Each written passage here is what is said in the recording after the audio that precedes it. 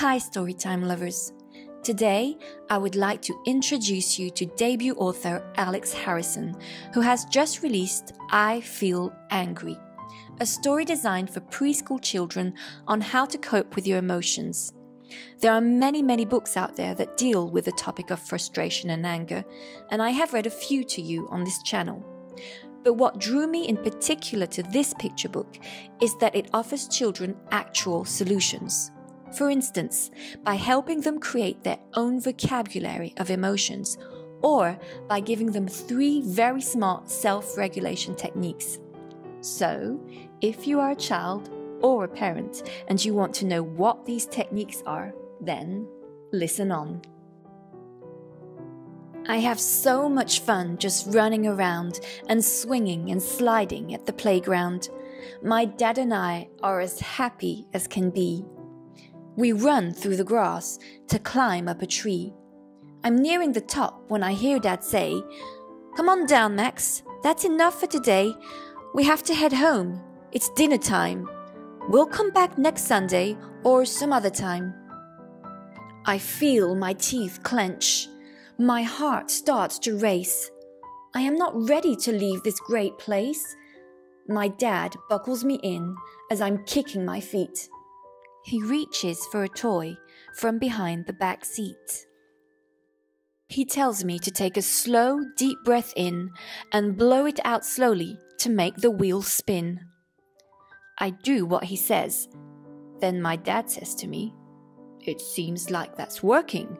Don't you agree?" It's Monday morning, a school day. Hooray! I pick out my pants, shirt, and shoes for the day. I put my clothes on like all big boys do, but I have some trouble putting on my shoe. I try and I try, but I can't get it right. I can tie my own shoe, but I can't get it tight.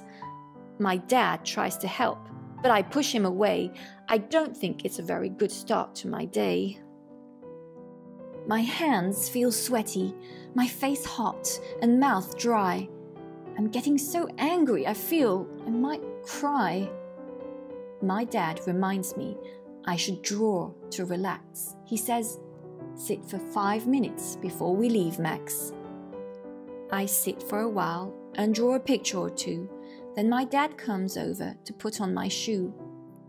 Once both shoes are on, I say to my dad, "I'm sorry I hit you. Does that make me bad?" "You're not bad, Max, but it's important to take some time to cool down in a nice quiet place. You could be angry or sad, or happy or blue. It won't matter to me. I'll always love you."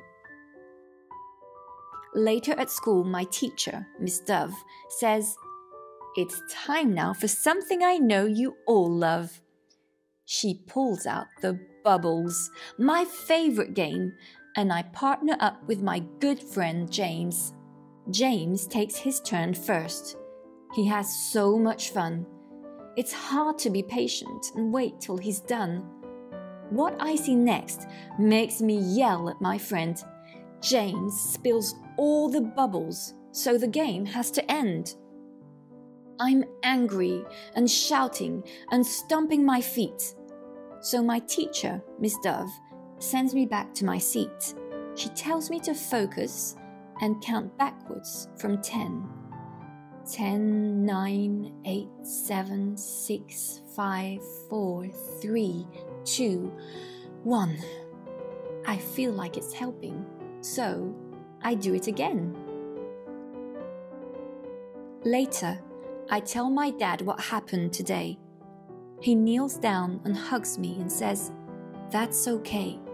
I think you know now the right things to do when you start to feel angry. Here are a few. Count backwards slowly to 1 from 10. Breathe slowly and deeply out and then in. Take some quiet time to paint or to draw. You could read a book or do a jigsaw. I know you are working as hard as you can. The next time you get upset, you'll have a good plan."